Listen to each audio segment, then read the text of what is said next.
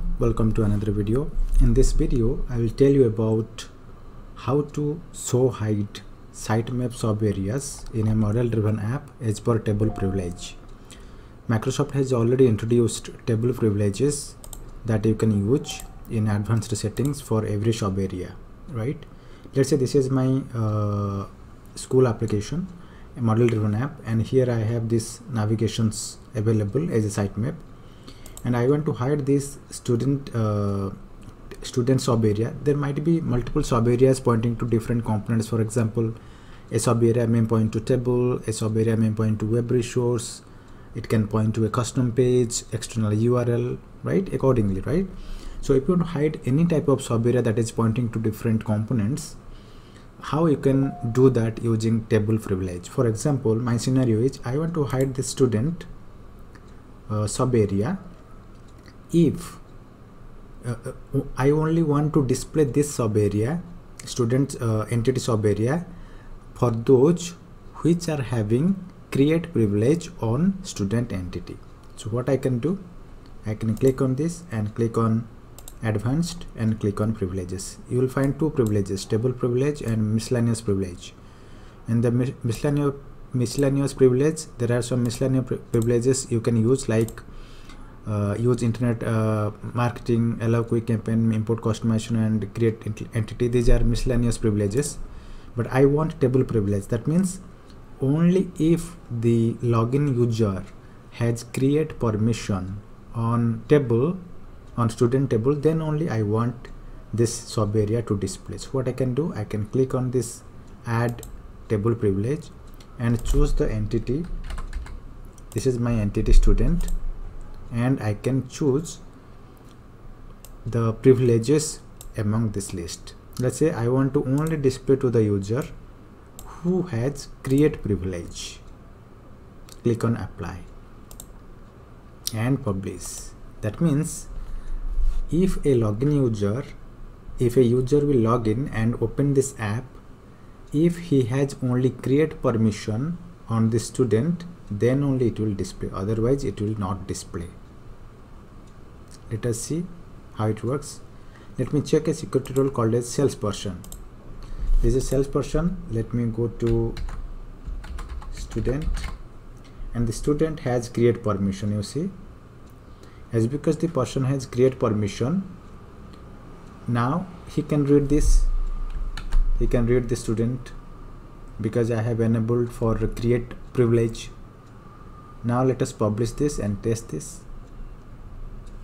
We have to wait till the model driven app is fully published. Once it is published, let me go to the user's credential. This is the user's credential. Let me go to student section and press Ctrl F5 because the app should reload, right?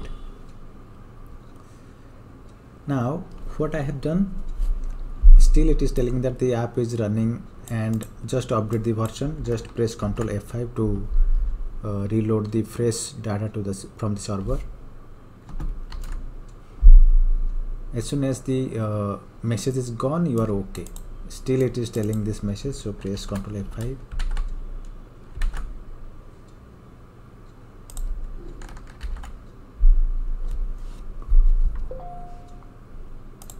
Now it is not yet published. Let me publish again. Sometimes it happens.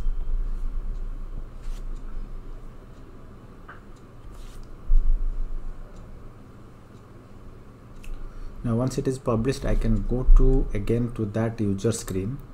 The user is a sales user, the login user is a sales user, and I want to validate if the permission or the privilege is working fine for sitemap or not. So it is published. Now I can go to, yeah, still it is publishing, guys. Model driven app takes some time to publish, so you have to wait till it successfully completes the publishing process.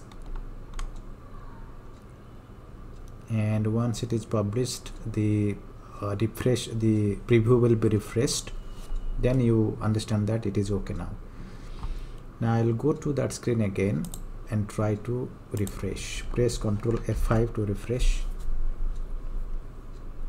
You will observe that the student entity, student sub area is still displaying. That you see, the student area is displaying. But why it is displaying? Because we have create permission for this user, and we have already enabled here that if create permission is there, only display this link. Now let me change this. Let me switch off the create permission from the security role. So this is the student permission, and I will just, this is the create permission, let's make it none. That means I am not providing create permission for student to this salesperson security role. But here in the model driven app, I have enabled this only for create permission. You see student create privilege. That means only the person having this create privilege only the sub area will display, but I have switched off the create permission. Now let me go to that user screen and refresh it.